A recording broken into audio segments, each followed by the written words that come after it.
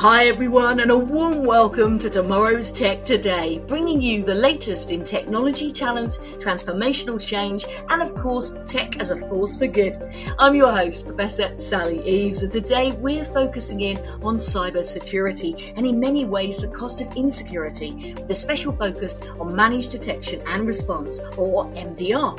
With monitor, defect, and defend really our mantra for today, this really is a deep dive right across cyberattack risk escalation, all supported by the latest findings from the BlackBerry Global Threat Intelligence Report, especially issues on software supply chain, talent gaps, and cost pressures, plus all at a time where attackers are diversifying their tools in an attempt to bypass defensive controls.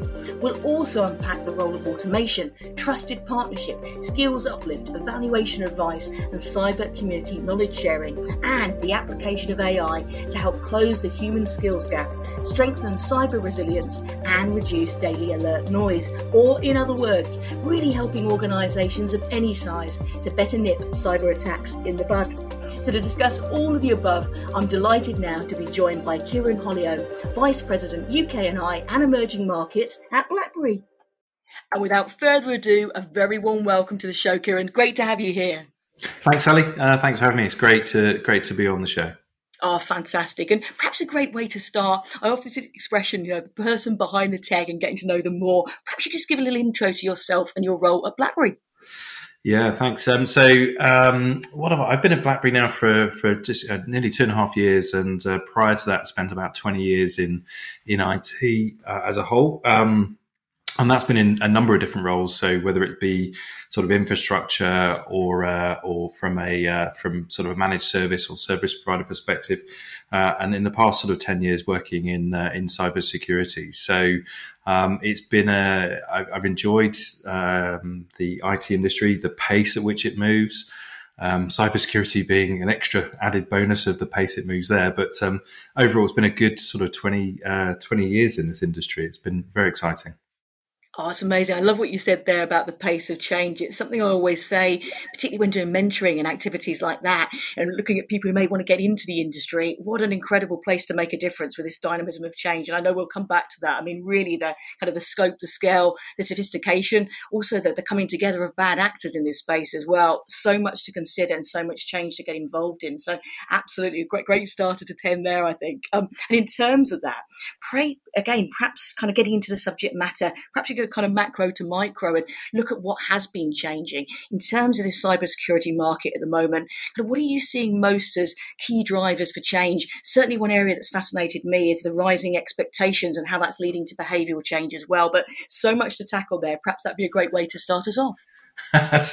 Start us off with a very big question for sure. I think I have a slightly different perspective on stuff, and yeah, there's a fantastic pace of change across cybersecurity and the IT industry as a whole. I think society as a whole is moving at a faster pace than we've perhaps seen previously.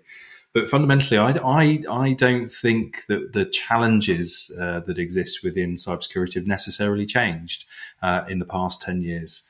I think the biggest challenge that we have, that we see in the market is the resources. I think in 2014, to today, the challenge has actually doubled. So a recent sort of DCMS or digital culture media support, should I say? We're talking about over 697,000 businesses having a cyber security skill shortage. That's 51% of the UK organisations. So when I came into cybersecurity in 2014, that was a smaller problem. Today, it's a bit of a bigger problem. And whilst technology is helping fill those gaps still are still there nonetheless. And that presents some significant challenges for us. I also think that it's not just about what we do, to keep ourselves safe in the cybersecurity world. It's what we do when things go wrong, when you do get hit by a cyber attack, and that presents real challenges for organisations. The same report mentions 4 in 10 organisations not having the skills to be able to respond to a cyber attack or incident should it happen. And more importantly, don't have the skills to be able to recover, to become productive again. So really, really important. So whilst whilst everything has moved on and things have evolved, actually some of the resource elements that we've just talked about have actually got worse. So I think there's a lot we can do in the organisations that we work in to help folks with the challenges that we see on a day-to-day basis. But fundamentally, change is good, but we do need more people to come in and help with these cyber challenges.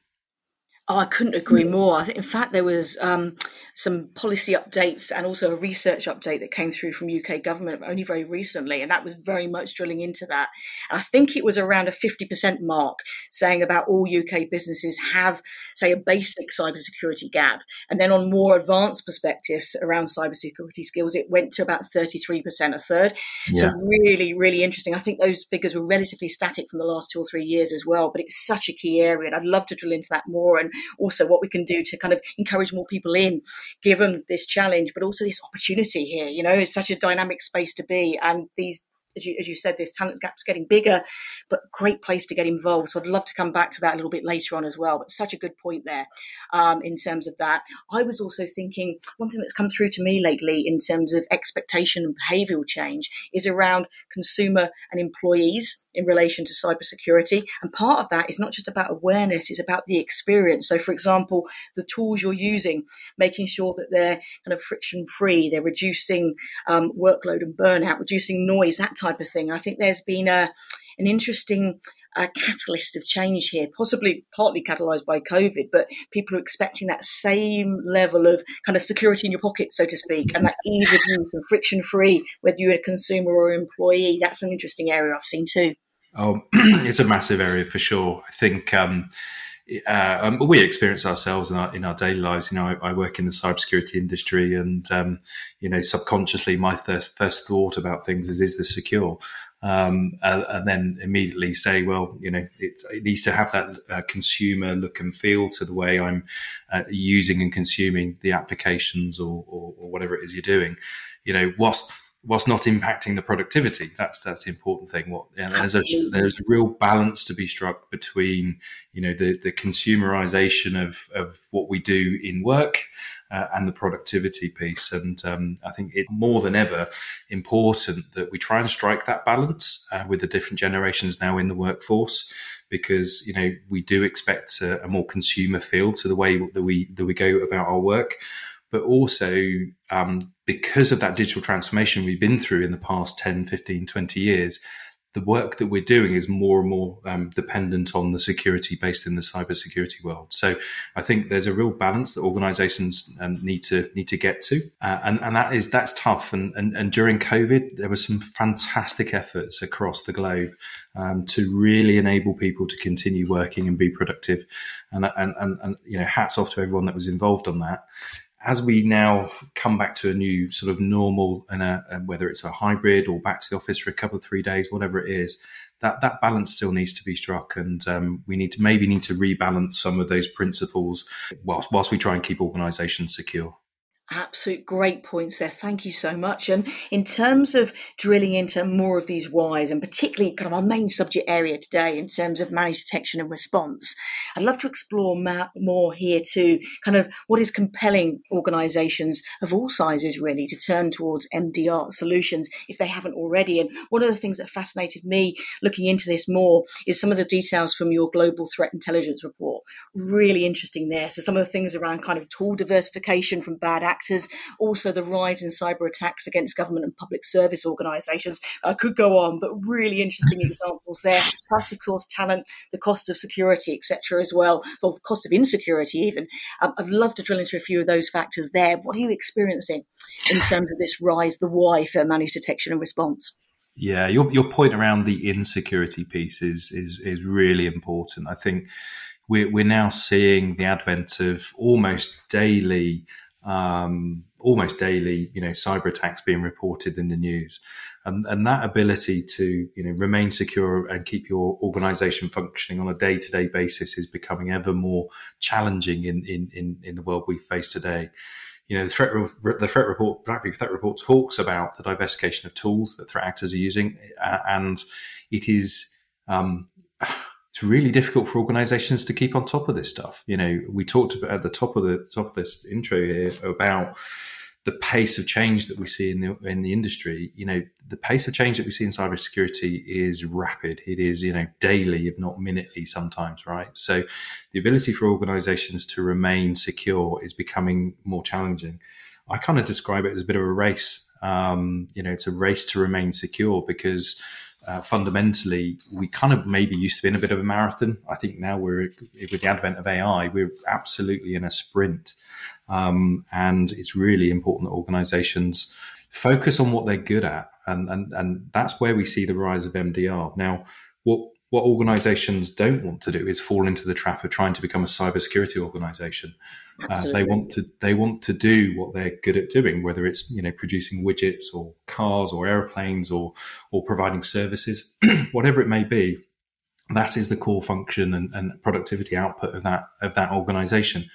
What we can't do is turn them into cybersecurity experts that have all the tools and all the threat intelligence and all the knowledge to be able to react on a daily basis to everything that's coming at them. So the reason that MDR has risen to sort of the top of everyone's minds in some respects is you want an expert to deal with the problem. There are a lot of organizations, including BlackBerry in the market, that are experts in dealing with cyber attacks, and the managed detection and response piece is effectively an outcome of that, whereby we take away not the responsibility, but we take away the accountability and deliver that as a service to organizations. They're then able to get their teams and their staff to focus on what they're good at and what they should be doing, which is business productivity in their particular area of focus. So give us the problem, we'll deal with the problem for you. And that doesn't mean to say that you're completely standoffish. We need to be able to feed into the senior management within organizations to give them the intelligence so that they can make the right investment decisions based on cybersecurity and other areas to keep themselves secure. But fundamentally, the managed detection response is about effectively outsourcing that piece from your organization, allowing your teams and your staff to concentrate on what they should be doing, which is business productivity. Absolutely. I love that in terms of the partnership you're bringing to the fore through doing that. And great example about that marathon and sprint. I really like that analogy. I think I remember rightly, it's about 11.5 attacks per minute that you found from your recent research in terms of threat actors. And I think that really does bring that to the fore. And the other thing that stuck in my mind when you're talking about the sprint is also other considerations that we need to bring to bear around this. For example, the right change management approach to support this as well. So when you're bringing in AI, you're having that sprint type of approach. For example, things like CI/CD or continuous integration, continuous deployment really rises to the fore to support that. And actually, those more regular incremental changes typically reduce risk. They don't increase it. So it kind of just brings to the fore so many holistic elements that have to come together for this, isn't it? Across technology, culture, skills, all these different elements, but process too. Yeah, exactly, Sally. And all of those things you've just said are spot on. I think the complexity that we see in the environments that we work in means that some of those things just aren't capable of being done. We would all love a greenfield site where, we can implement brand new technology, all shiny and lovely and, racked lovely. But a lot of customers are struggling with legacy infrastructure, legacy software, which means that, a simple change can impact their operating. So I think when we talk to our customers, this is a journey, and it really is a partnership about taking them on a journey from effectively understanding their security maturity, their appetite for risk, because there are risks in everything we do, and you have to manage those. But when we talk to our customers, it's like, where are you now, and where do you want to get to, and we help them get to that security maturity that they want to achieve by, whether it be people, process, or technology. They're the three sort of pillars that we talk to our customers about. The process piece is really important, making sure, you've got the right change control, the right governance in place to do that, because, we quite often see a change that is made, exposes organizations to increased risk, and fundamentally putting the right change processes in place, should capture that. But the people piece is becoming ever more prevalent. I think we saw yesterday the insider threat from Tesla, right? There's 75,000 people That's incredibly unfortunate. I feel for those that have had their details shared. That shouldn't happen. And where the three people, process and technology come together, it should have absolutely been prevented from happening in the first place. So there's a lot to uncover in all of these organizations, and the complexity of some of the organizations mean that they're not able to be as agile or as flexible as they could be to put the right technology, all the process, all the people in place to get to where they need to be. So they need organizations like BlackBerry to help augment that thinking and that sort of technology stack, so that we can do some of the stuff that they can't do themselves. Absolutely. And again, love the points there. What you said there about regulation and compliance. Immediately, one of the things that popped into my head there was some of the software regulations that are changing, for example, as well. And some of your work around software supply chain and working with organizations there, for example, kind of from the code up, how BlackBerry is working with organizations there from the source code level, which I think is massively important too. And it's all these different kind of complementary partnerships help to really leverage all that collective talent, experience, knowledge, skills, everything coming together. It's got to be the way forward, particularly with dynamism, even of the threat vectors that we're seeing here, plus the talent shortages, plus other pressures as well. And I mentioned earlier on about the cost of insecurity.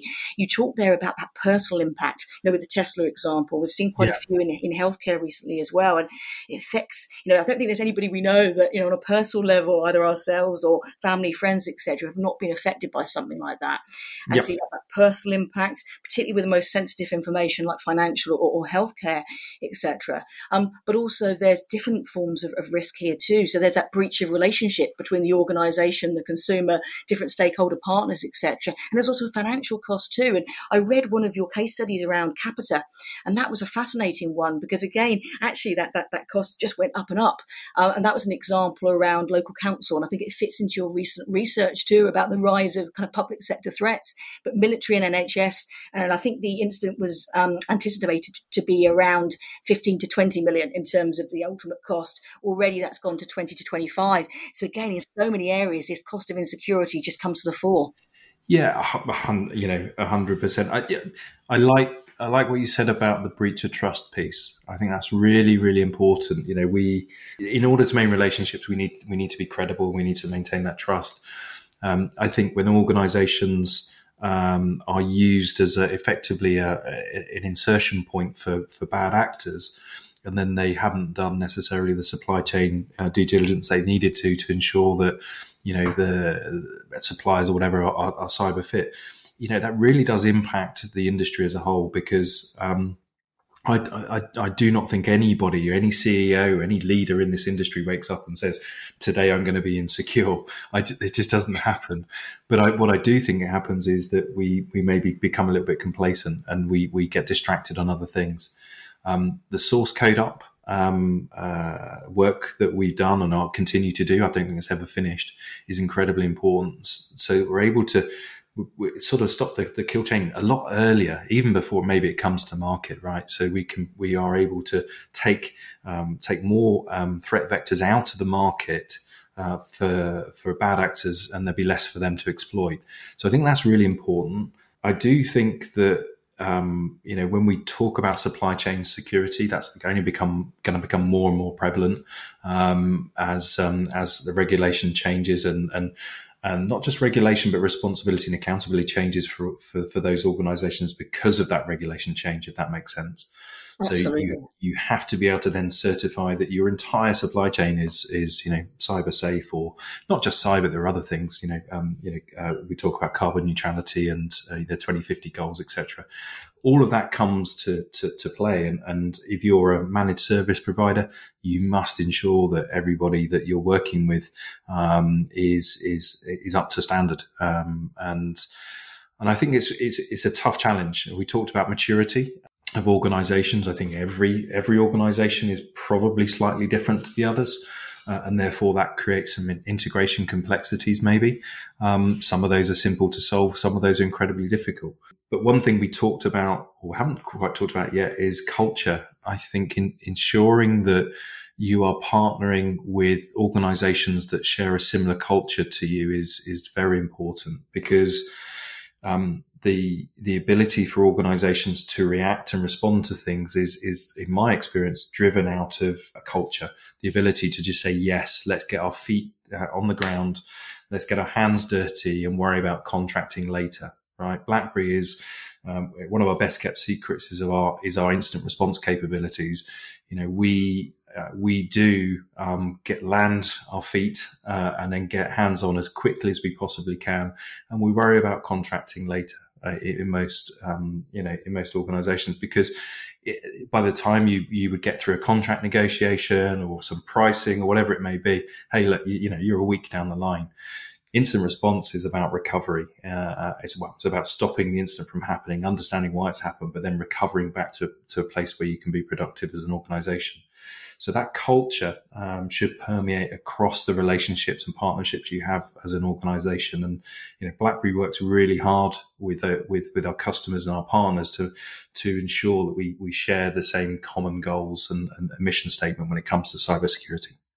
Absolutely. I think that's really important. I think also reflects in other areas as well about, for example, knowledge sharing, skills uplift. And another thing I think with culture is, for example, ensuring data literacy. Obviously, security is part of that, but probably data literacy more broadly. Skills around this are available for everyone within organizations, not just strictly tech-facing roles, because it really is that. We talk about shared responsibility culture, don't we? But if we don't have that shared understanding and that confidence, for example, sometimes you see access to training, but maybe it would just be once a year. It has to be that kind of always on approach, but also that helps people not just get skills confidence about what potential risk might be, but the opportunity to experience that, for example, simulated risks, and you learn from that. And it's not in a blame way. It's all about learning through doing it. It's that experience of what a threat instance looks like, giving you the confidence to apply those skills, but also to kind of put your hand up if you see something and have the confidence to raise it and know that, say it isn't a risk actually, but you did the right thing doing that. No one's going to come down on you. You were doing,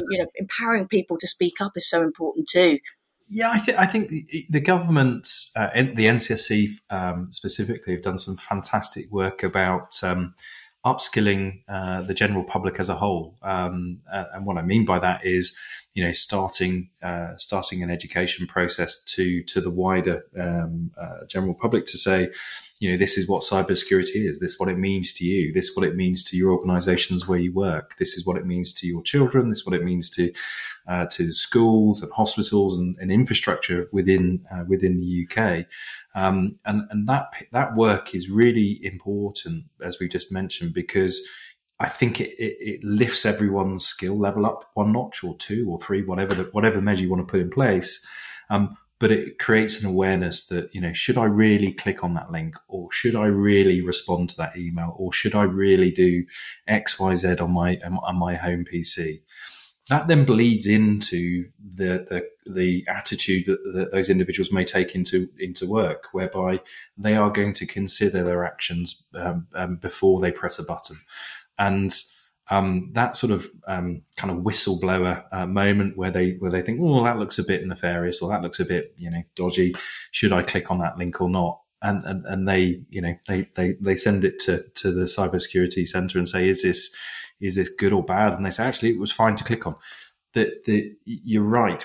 That is absolutely the right thing to do, and we should applaud that behaviour, not criticise it in any way, because that is the sort of thing that does bring down organisations, unfortunately. And I think more organisations. I say more. I think a lot do a fantastic job educating their teams and their staff about how they should operate within their environments and be cyber safe.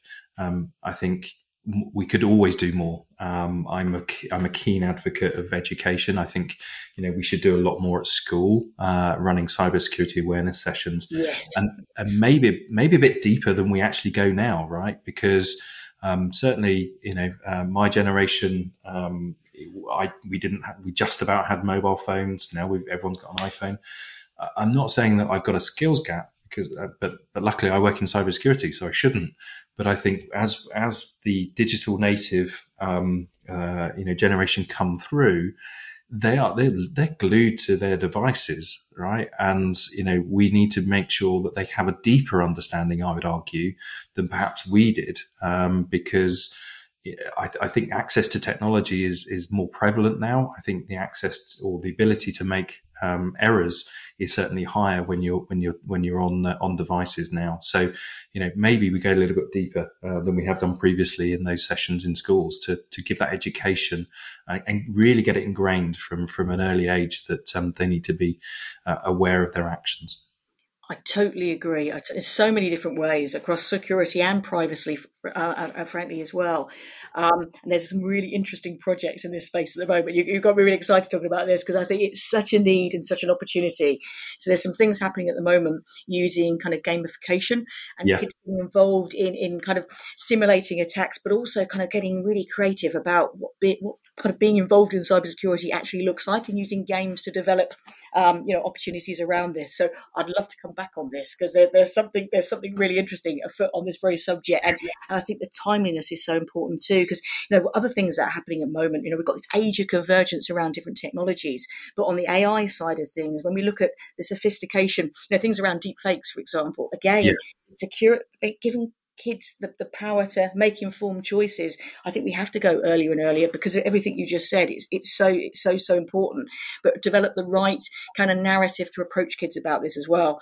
And so there's something really interesting there that's kind of going into the gaming field that I think hopefully will help that. But there's other opportunities around this too, because again, that power of the narrative I think matters. If it's introduced in schools as this kind of big scary monster, frankly, or really complicated, or it's something that kind of only mum and dad is telling you that you mustn't do this, you mustn't do this, be careful of that. Sometimes that can have the opposite effect. So make it into something that you're solving the bug challenge, you're doing this, you're really kind of empowered and enjoying that. It's a different kind of approach to learning about security. So I'd love to come back on that because there's something happening right now that kind of fits into exactly what you were saying there, Kieran. Yeah, I think it's how we talk about this stuff. I think I am sure we're going to talk about AI in a little bit of detail at some point on this podcast, because it is here, it's happening, it is now, right? But as I talk to customers and I talk to colleagues and I talk to friends, that aren't necessarily connected to the IT world, and you talk about AI, you can ask them what AI is, and you get 10 different answers. Yes. And I think the breaking down, and I'm not claiming to be an expert by any stretch of imagination, Sally, because I quite often get proved wrong. But fundamentally, I think it's the way that we talk about these new and emerging technologies that's the important piece. The technology is one element of it, but how do we break it down into a set of common languages that aren't IT speak, that are common vernacular that everyone is going to understand, and that's how we get the message across in schools. Now, for those that want to come into cybersecurity, please come into cybersecurity. It is a rewarding and fulfilling career that is and at the moment an exceptional place to be, moving at such a pace that we need people to come in. We talked at the top of the podcast around the gap that we have, right? And I think we need people coming in that have the right skill sets to come and help us solve these challenges. It's a very rewarding career. But we've got to do a better job earlier in and I think we are, and I say we, the sort of plural we. I think there's always more that we could do, but I think we're doing a good job of getting into schools and universities and colleges to put cyber front and center of a career choice. I mean, it never used to be a career choice. It was always, you're going to go into IT and, kind of sit at the back of the office and, do some things that no one really understood. It was a sort of a dark art, if you like. Now, cyber and IT is front and center of day-to-day activities. It is absolutely at the forefront of what organizations are considering in the way they move to, their digital world. And gaming is one piece of that for sure. I think I'm looking forward to, a few games that are going to come out on a platform in September. They're going to change the way that people interact with the world. But they've done a very good job of articulating what it is they do by using a very simple common language. And I think we do a bad job in this industry sometimes of confusing the issue. We don't necessarily use a frame or a set of terms that people would understand. We like to make it, all, complicated and highfalutin. Actually, let's explain to people what AI is. What are the different types of AI? Why are they different? And what do they deliver? What are the outcomes they're going to do? And I think that's part of the, go earlier into schools so that we can get some really smart people trained up so that we can help with the cybersecurity problems of tomorrow. I couldn't agree more strongly. Absolutely love that and echo everything you've said. And you mentioned AI there. Do you know what? Let's pivot there now. I love there's another area to come back to, but I think we're in the zone for AI there. And you mentioned a great point on the back there about explainability. Absolutely key. If we're moving from being more transparent to being accountable, this explainability and tailoring it to different audiences as well, I think is absolutely key. So love what you said about that. And in terms of AI more broadly, and particularly in the cybersecurity space, I'd love to kind of get your take on where we are now and how this is evolving, maybe in a relatively short time frame, given that kind of the scale that we're talking about, the speed of change. But I'd love to drill into that because, again, we were talking about the skills gap. I think AI has a huge role to play in helping to support that, but also more broadly around strengthening cyber resilience and reducing things that take away opportunities to identify threats, frankly. So, for example, operational overload, alert fatigue, some of the sprawl incidents that we see that add complexity. AI can be a fantastic partner there to kind of level that up and reduce that overwork and, kind of enable that higher order kind of work for people, if you see what I mean. So I think a key role there to really kind of nip attacks in the bud, so to speak. So I'd love to kind of drill into that from both a kind of prescriptive and predictive AI point of view. Yeah, I mean, the second point, the predictive AI piece is I think how BlackBerry is differentiating itself. If I go back a step, AI is, as I said, it's prevalent now. Every time you turn the news on, there's someone talking about AI. And that's fantastic because, the more we talk about it, the more understanding gets out into the wider world. And perhaps more understanding means that people become a little bit more cognizant of the things like deep fakes, for example. And I think that's important. But, AI hasn't just popped up. It's been around for quite a long time. And, BlackBerry were the pioneers, if you like, of AI for good, as we call it, from a cybersecurity perspective. And we've just released about 3 or 4 weeks ago our next generation AI. So that's probably 8th generation, I believe it is, of AI, and it's an iterative AI engine that has learnt a huge amount in the past sort of 10 years that's enabled us to really hone in on how we can protect organizations and effectively keep them safe from tomorrow's threats. And I say tomorrow's threats because that's what we do. The model that we use and the engine that we use is so powerful that we really can predict what is going to happen tomorrow and in the future based on some of the really smart stuff that the engine does. So our our message is slightly different. We talk about MDR, detection and response. And Sally, you absolutely highlighted one of the biggest issues facing organizations, which is, alert overload or event overload. We talked about the resources and the lack of resources. We've talked about the fact that if they get deluged with stuff, then, things are going to get missed. And those two things really do create the perfect storm for attackers and threat actors to get in and cause disruption in customers and organizations. For us, we have a different take on this, is prevent as much as you can. So prevention is better than cure, if you like. So we do a huge amount of work about how do we identify, how do we take an executable or a file, whatever it may be, through a process that identifies using AI that we really don't like the look of that, and then prevent it from executing, right? So we do a fantastic job of preventing stuff happening. We're probably industry leading in what we do using AI to do that. Then we can get onto the detection response piece, which effectively means that the pull through, once you prevent it as much as you can, there's always going to be, things that do come through.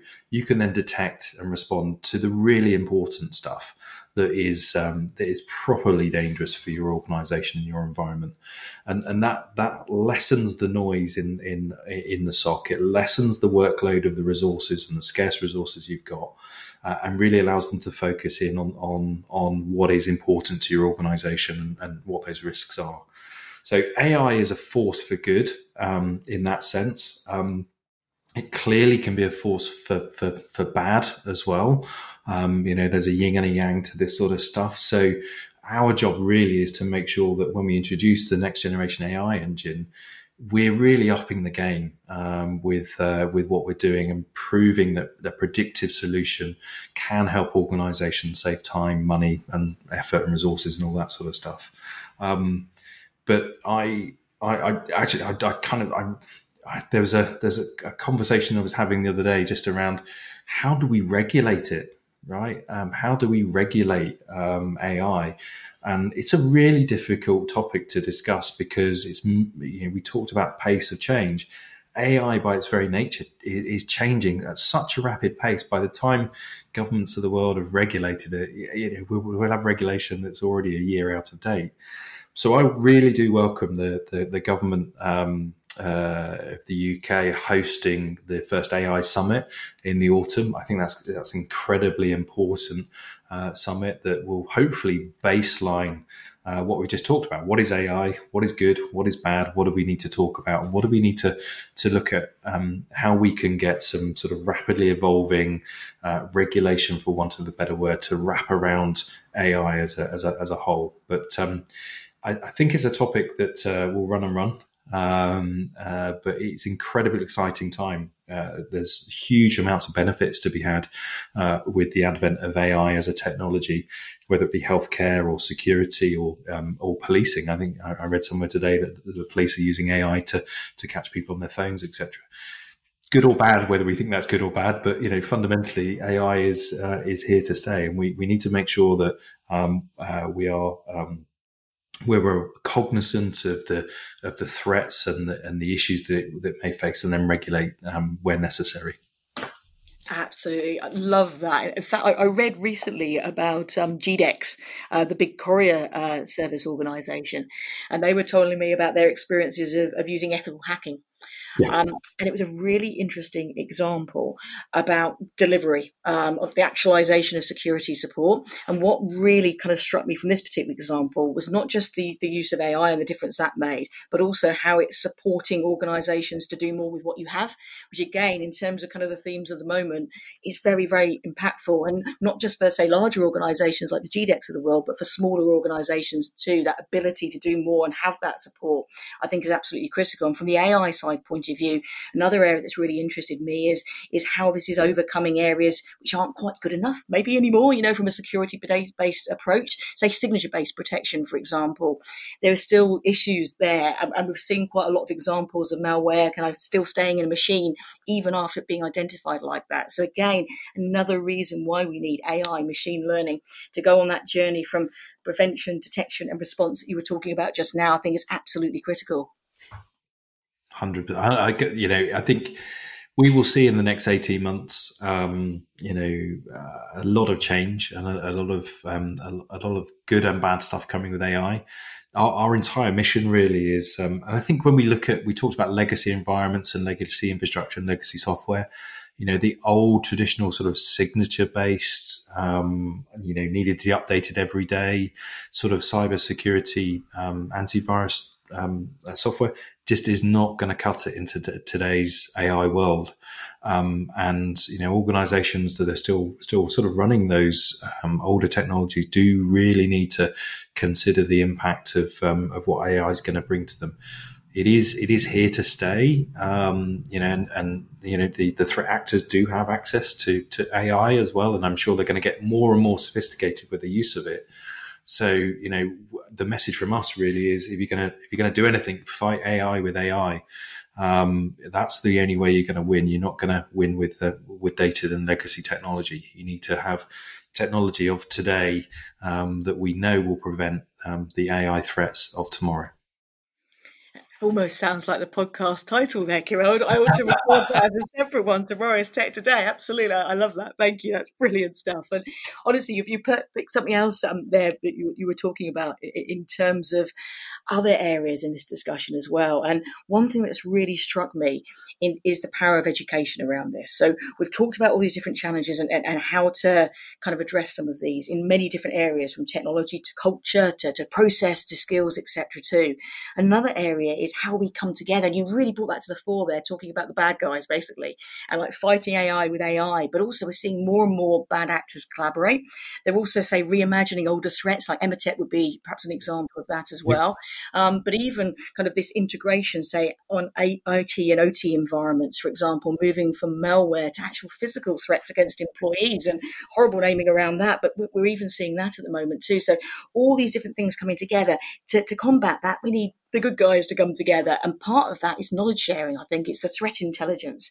It's that mutual support across the industry and across different verticals as well. And that's something that has super impressed me. And one of the areas perhaps we haven't covered that might be a great way to kind of bring this to a close is when people are out there looking for support. There can be a lot out there, can't they? Kind of cutting through some of the noise here that we see. So what would you recommend people to look at? Whether you're a security practitioner or maybe someone in a home looking for additional support too. There's some great guides out there I've certainly seen, but I'd love to maybe just speak about that. What should people be looking out for?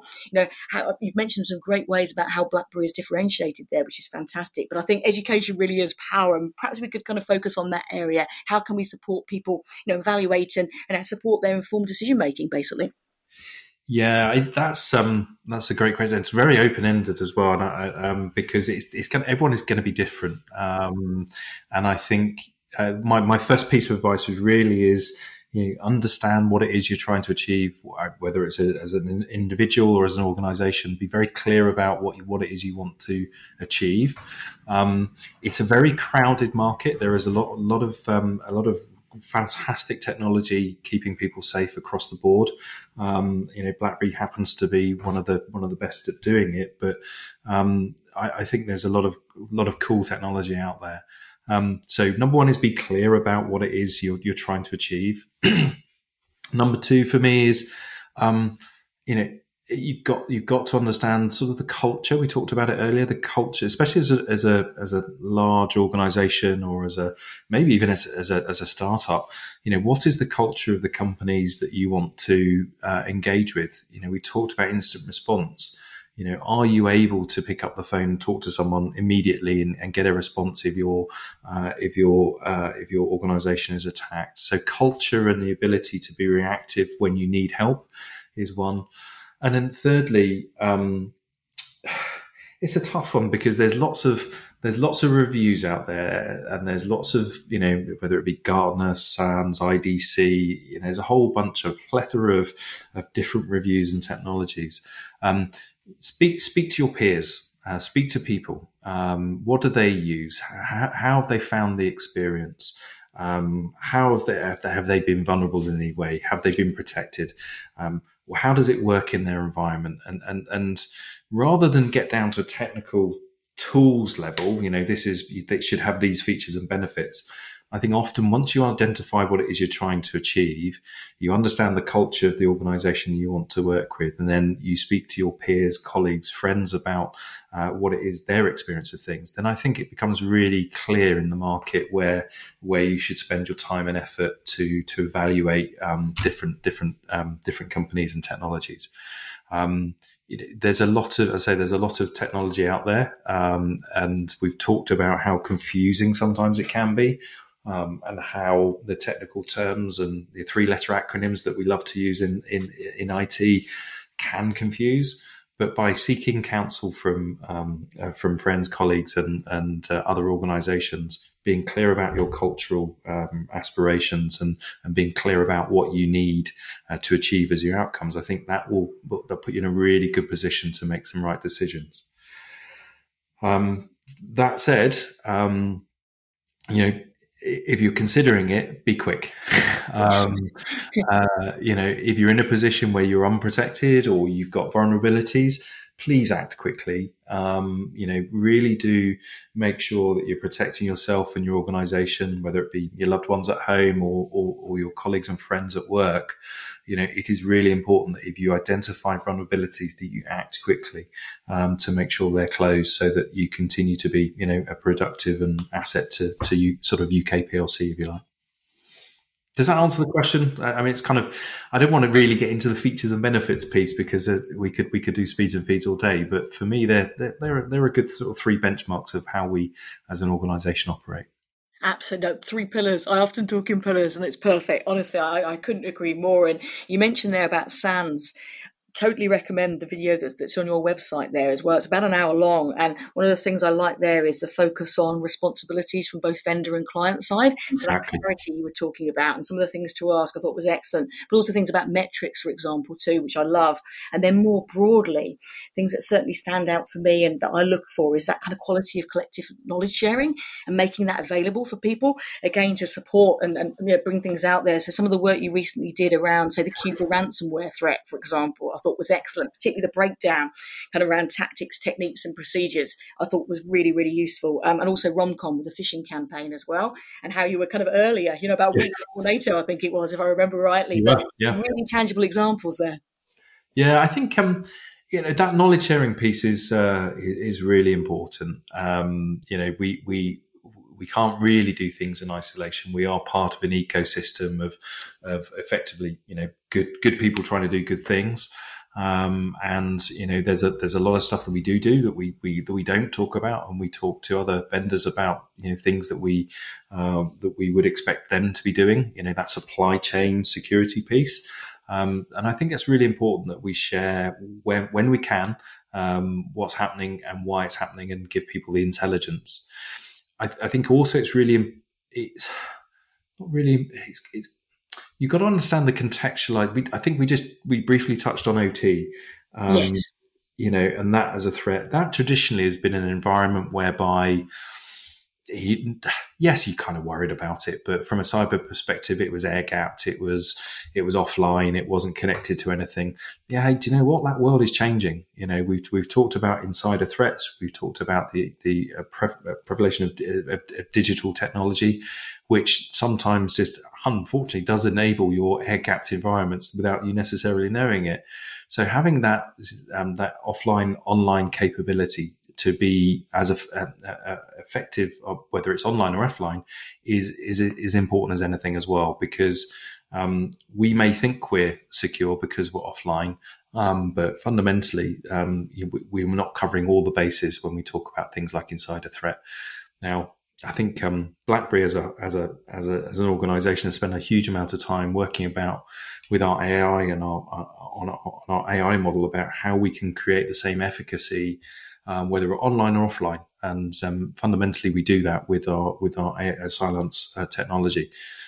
So when we're talking to organisations, we're considering both their IT and standard sort of IT infrastructure, but we're also talking to them about their OT environments and maybe their manufacturing sites, for example, which are considered to be low risk because they're not connected.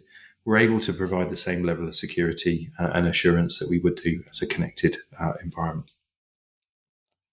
Superb. I love that. And I think with Silence Guard in particular, it's that around the clock, isn't it, basically, in terms of 24/7 by 365.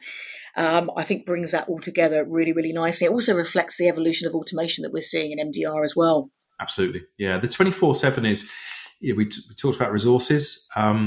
It's that augmentation of your staff. If you're a small organization, you're not going to have 3 or 4 IT folk just focused on security.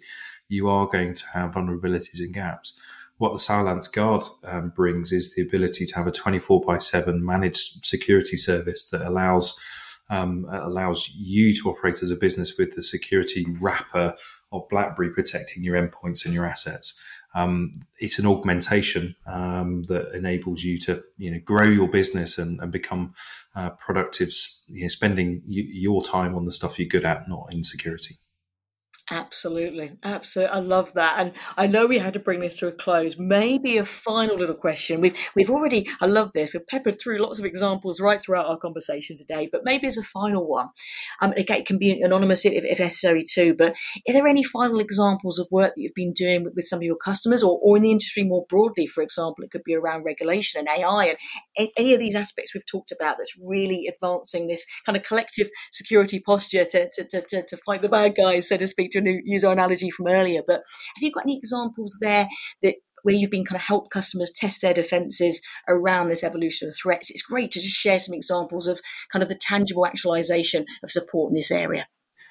Yeah, I mean, we do a whole bunch of stuff, Sally. So whether it's security maturity assessments, compromise assessments, red teaming, assessments around your OT and the vulnerabilities within that, maybe whether it's manufacturing or when you're making planes or whatever it might be, that those assessments are critical with our customers understanding the journey they're on and how we can help them get there.